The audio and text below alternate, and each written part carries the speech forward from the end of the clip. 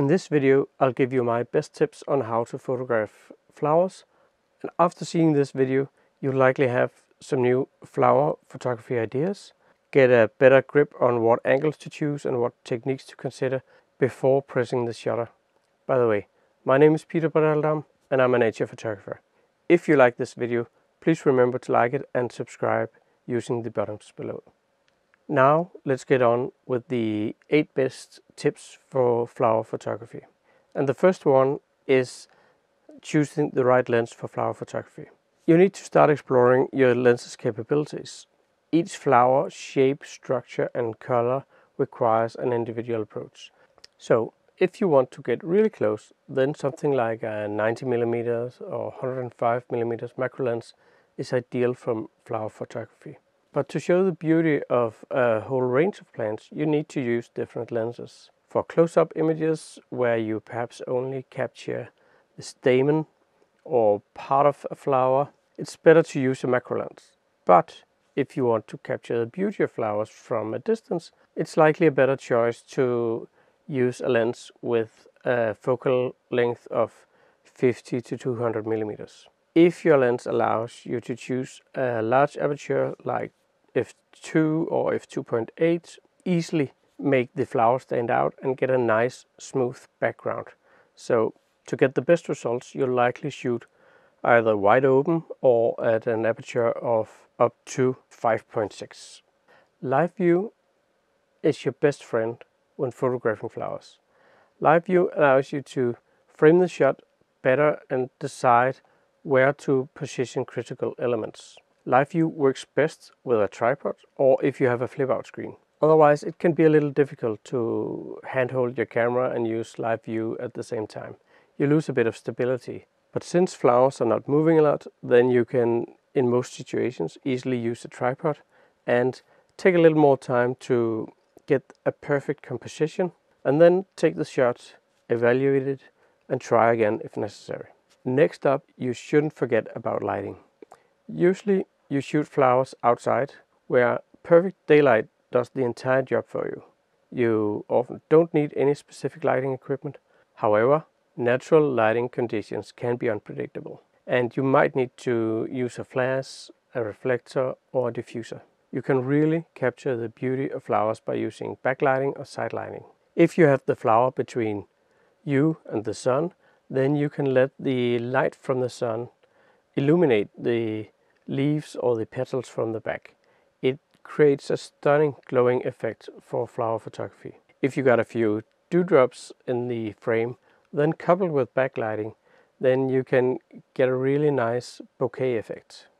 The best time for capturing beautiful light in flower photography is usually the golden hour, where you can capture the flowers with a beautiful golden light coming from one side. However, the important thing here, no matter at what time of day you're shooting flower photography, is to actively think about light and how you can improve light to improve your photo. Next up, it's best to avoid shooting flower photography on windy days. One of the biggest challenges in photographing flowers is the wind. It moves the subject all the time and it gives you blurry images. You can try to see if using a faster shutter speed of, for example, 1,000 of a second or higher can give you a good shot.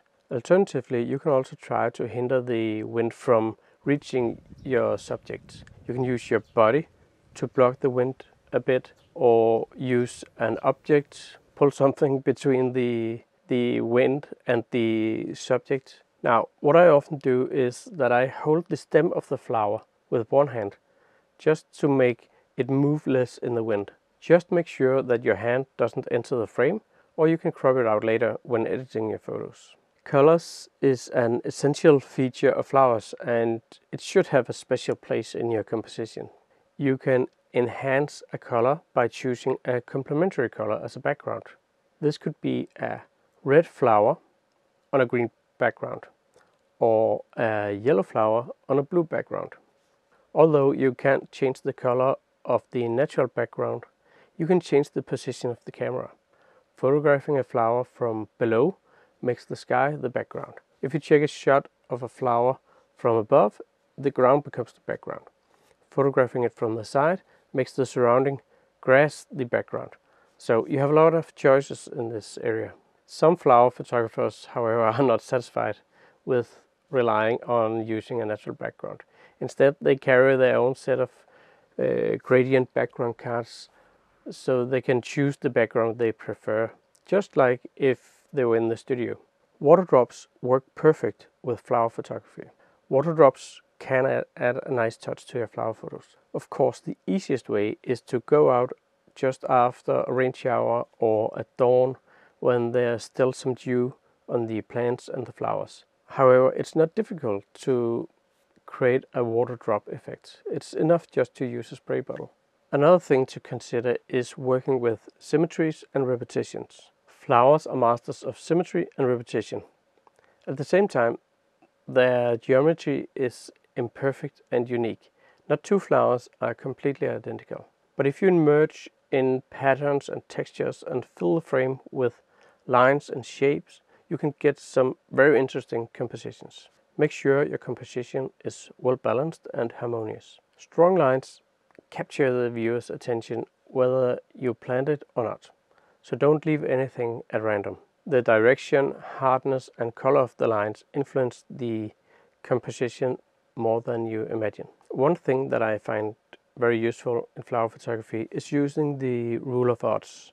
The rule of odds say that photos with an odd number of similar elements are more engaging than those with an even number. In other words, a photo with 3 or 5 elements will be a little bit catchier than one with 2 or 4 elements. Therefore, if you include more flowers in your compositions or several petals or several leaves, you can think about using an odd number. But don't stress too much about this. Using only one element may seem the best option for flower microphotography. It's an odd number, it's catchy, and it tells the viewer exactly where to look and what the image is about. However, from time to time, using more elements enhances the visual story. It leads the viewer from one element to another, making them spend a little more time with your photo, and can sometimes deliver a stronger and more dynamic image. If you like this video, please remember to like it and subscribe to my YouTube channel. See you in the next video.